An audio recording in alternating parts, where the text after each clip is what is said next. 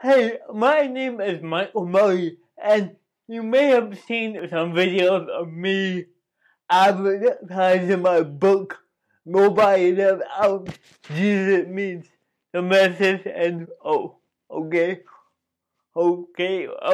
come back for a minute. Oh, there we go. And I always say my book is for messy, broken people, and the subtitle is a 40-day devotional for messy, broken people like me. But what do I mean when I say broken people? Today I'm gonna tell you what I mean by that.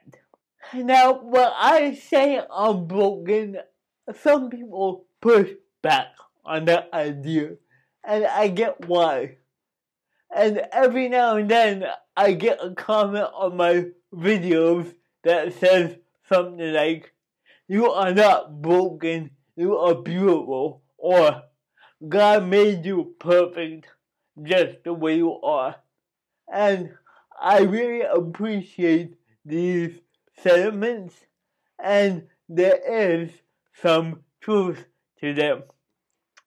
But this is where it's important to embrace some tension, and that's not an easy thing to do. But two seemingly opposite things can be true at the same time.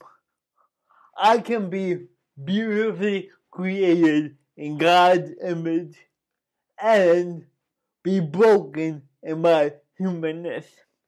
Now, when I call myself broken, some people may think it's because of my physical disability and I'm being too hard on myself.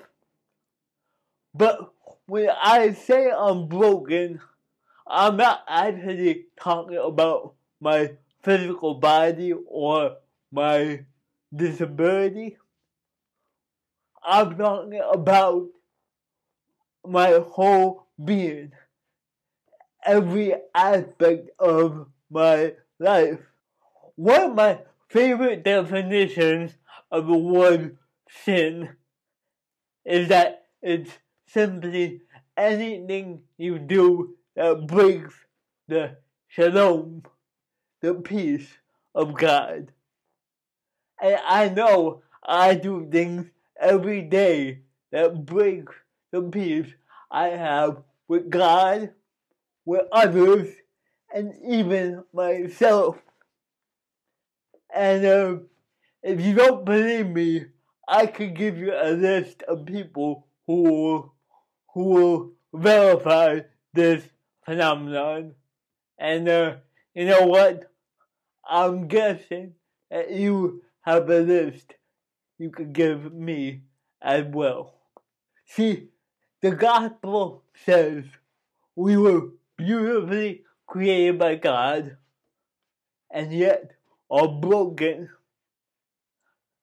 The world isn't as it should be, and we add to the mess. But the good news is the story doesn't end there. Jesus is redeeming all things, including me and you. The gospel outdoors isn't good news, it's despair. It's like one of those indie films with a sad, depressing ending. You know, life is meaningless. We're all gonna die, and there's nothing we can do about it. Now, who wants ice cream? But the gospel without brokenness isn't good news either. It's phony.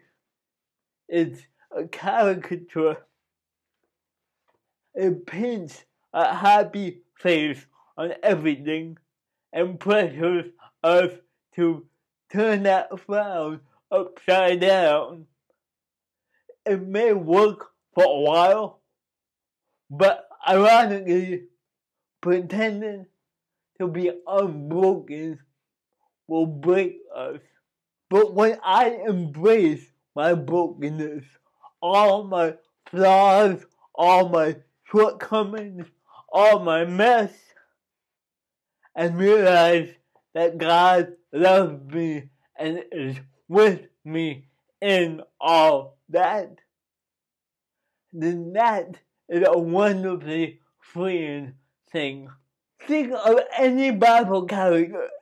I mean, even if you're not a Bible person, think of any other famous stories. Moses, Jonah, David, Peter. All of these stories are about God using messy, broken people. There are no great biblical heroes except for Jesus. There are only messed up people that God invites into his story. And that gives me hope. I call myself broken because I am broken. I don't want to carry the weight of pretending I'm not. But I'm also fully loved. I'm invited into God's story, and I get to bring my mess with me. And guess what? You do too. And that's why I say my book is for messy, broken people. The devotional looks at 8 encounters Jesus had with messy, broken people and how he entered their mess. He entered their story and he became the hero of it. And because he did that for them, I have hope that he could do that for me and for you.